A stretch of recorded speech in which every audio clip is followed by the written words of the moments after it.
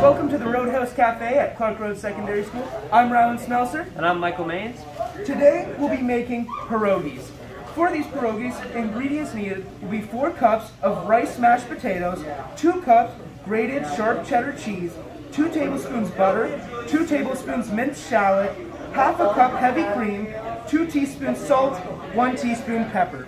And the equipment needed will be a cutting board, a knife, a medium pot, potato masher, a potato ricer, a frying pan, cheese grater, measuring spoons, and measuring cups. First part is to peel the potatoes.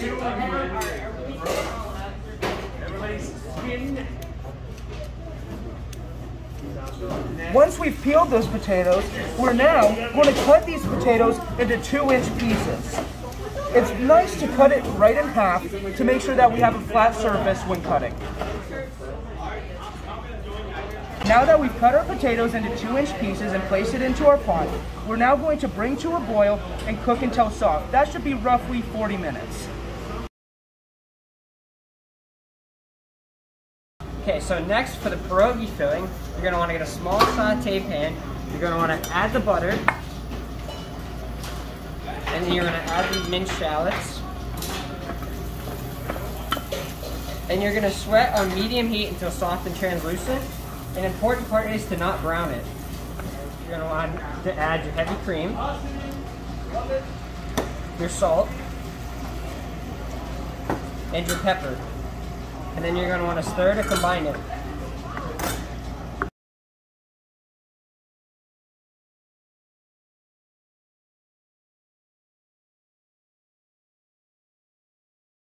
For the pierogi filling, you're going to want to mash potatoes. If you can rice it, that would be ideal, but you can still mash it. You're going to want to pour the shallot butter onto the potatoes.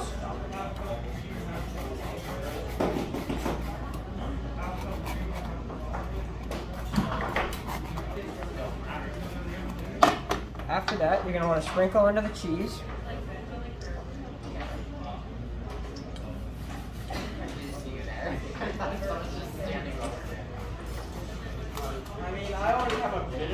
And then you're going to want to mash it all together until it's fully combined.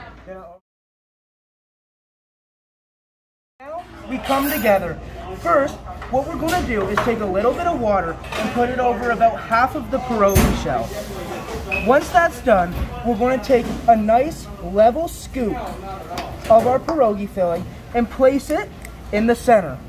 Once that's done, we're going to nicely even it out amongst the pierogi. Then we're going to fold over and crimp the edges of that pierogi. This is pinching it to ensure that all that great filling stays inside that shell. The next step is to take the pierogis and place them into boiling water, blanching them. We should leave them roughly until they begin to float.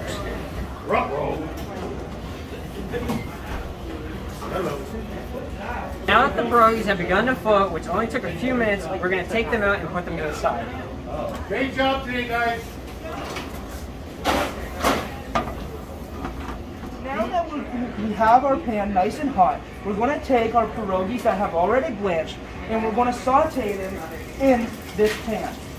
We're going to do this until there's some nice color on there.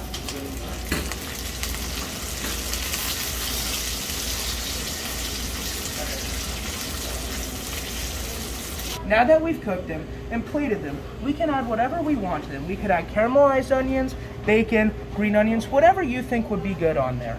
This was Rylan Smelser And Michael Maines with our pierogis.